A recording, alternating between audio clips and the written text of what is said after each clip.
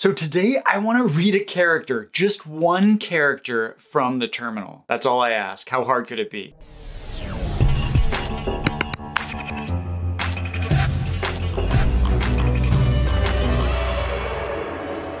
Welcome back, friends. Today's video is inspired by a conversation I recently had with Ben during my office hours about something that seems like it should be really simple, and that is reading a character, a single character from the terminal. How hard could it be? Well, it turns out that sometimes it's a little trickier than you might think, depending on exactly what you're trying to do. So today I want to take you through a simple example, and before we jump in, just a big thanks to all of you who support this channel, who are getting us so close to 100,000 subscribers, and people like Ben who support this channel on Patreon, where you can get access to source code and office hours. And there's gonna be source code in this video. So without further ado, let's jump into the code. Okay, so we'll start with this simple, basically empty hello world program. In fact, let's just, we can just remove the printf. And let's say for this example that I have a simple task. I want to read character input. So input from the keyboard, one character at a time, and I want to do something with it, right? So for demonstration's sake, let's say that I want to replace any letters, so alphabetical letters A through Z. I want to replace that with an @sign. Digits, I want to replace with a £sign. And anything else, any other character, I'm going to replace with a period. So that sounds simple enough. Let's see if we can make it happen. Let's just come in here and we can declare an integer variable C. That's going to be the character that we're reading in.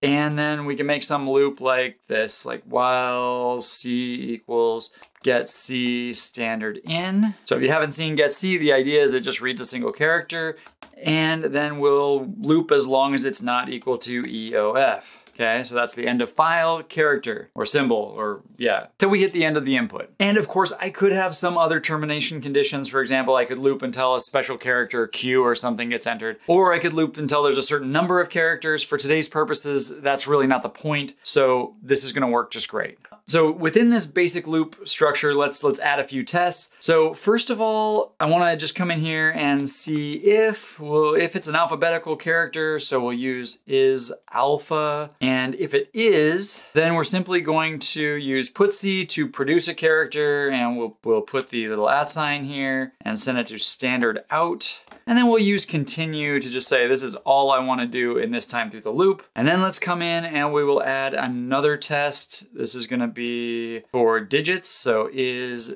digit. In this case, we will just put a £sign, right? That's, I think, what I said I was gonna do. And then if it's anything else, we're just gonna come down here and say putC dot, and then standard out. So if I gave this task to a new programmer, this is basically what I would expect to see them do as a first stab. It seems pretty straightforward, nothing too complicated, but let's see what happens when I actually run it. So before I do, I just want to point out that I do have a simple makefile here that's going to compile my program. Again, nothing too fancy, pretty straightforward. Check out my make videos if you haven't seen makefiles before. But let's come down here and let's just see if it works. So, oops, I forgot to update this. You can tell that I copied this makefile from a different project. Okay, so now it's gonna compile just fine. And if I come along and run it, okay, so now it's waiting for input. And now if I start typing stuff, A, B, C, D, whatever, I start just putting in a bunch of numbers and letters and then some other characters. One of the interesting things that you notice is nothing's happening, right? This is not what I expected to happen, or at least what someone that's new to this might expect to happen. You might have said, well, hey, I want to see the actual characters that I typed because that's what I'm doing, right? I've got this loop that's reading one character at a time.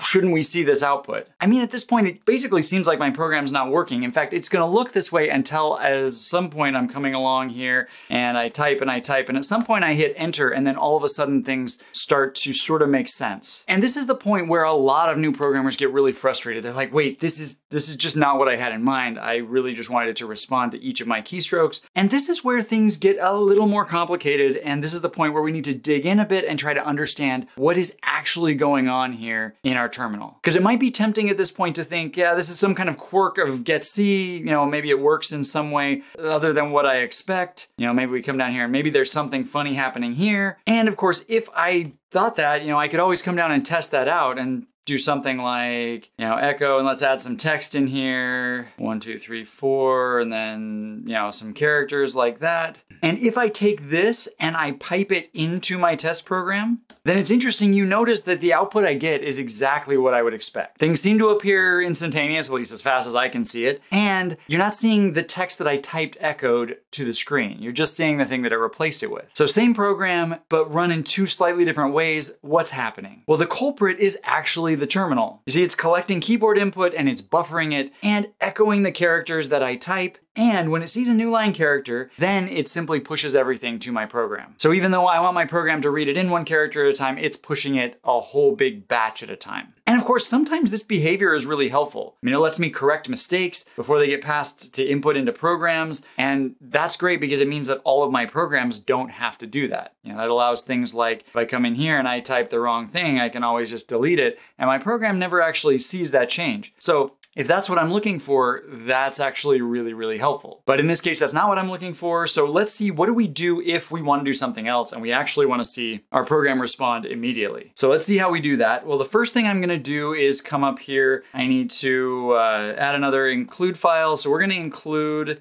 termios.h.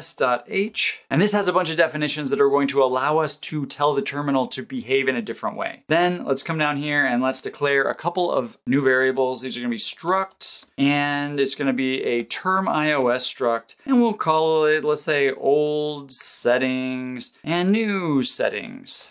So the first one, as it's named, is going to store the existing settings, and then the last one is going to store the ones that's what I'm going to change. Okay, so if we come in here, then we can call tc get attributes, and let's say we want to change, or we want to get the attributes for standard ins file number, and then let's pass in the address of old settings. Okay, so this is how it works. Basically, we're passing the address of where we want it to store the settings. So this is going to read those existing settings into old settings. And then following that, what I want to do is take new settings and basically just copy old settings over into new settings. Okay, so this basically will mean at this point we have a copy of old settings, which is now new settings, and we're going to change that just a little bit, but I basically copied it over because most of the settings are probably just fine. They're probably exactly what I want. I just want to change a few select things. And so the first one I want to do, let's just take new settings, and we're going to access the CL flag member. And what I want to do is just take that and I'm going to turn off the canonical mode setting. Okay, so that's what they call this buffering and delayed delivery behavior. It's called canonical mode. And so we can do this by changing this CL flag member variable. Now, if what I'm doing seems weird, is because this member is a bit field. So each bit in this variable actually means something. And so if you haven't seen bit fields, please check out my video on bit fields. It may give you a little more information about what's going on, but simply what I'm going to do is I'm going to use this and equals operator to come in here, and we're going to take the complement operator with the predefined iCanon variable or constant. It's basically, this is a pound defined probably somewhere. And what this is it's a bit mask that has a 1 in the right place.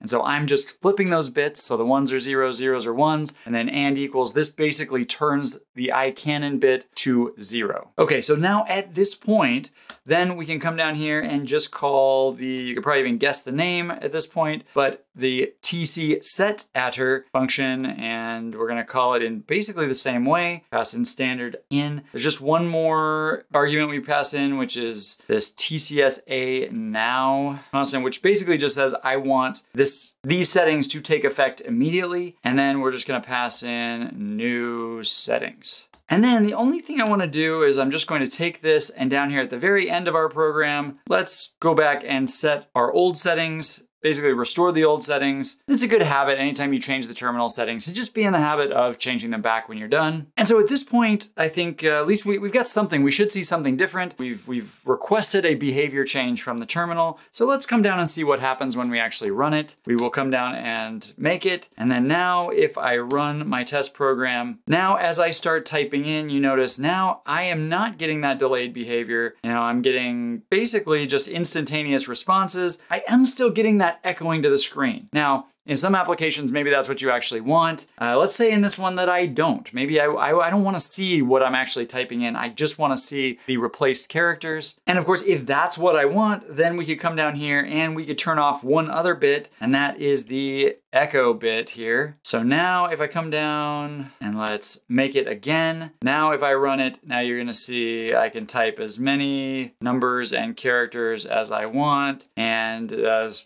other punctuation marks and things like that. And you can see that it works, it doesn't echo, and it responds immediately. So now I'm getting instant characters and no character echoes. So that's great. We were able to get the behavior we wanted. I have to admit, it was a bit more challenging, a little more complicated than I thought it should have been, or than I think it should be, to do something as simple as just get one character from the terminal and respond to it. But folks, sometimes that's just how things go, especially in computer programming. So I hope that's helpful to some of you. Some of you came looking for that. Others, I hope you learned something new about the terminal and the way input works. Now you can stop blaming your programs or the C standard library and put blame where it really belongs, at the terminal. Please like the video, subscribe on your way out, and until next week, I'll see you later.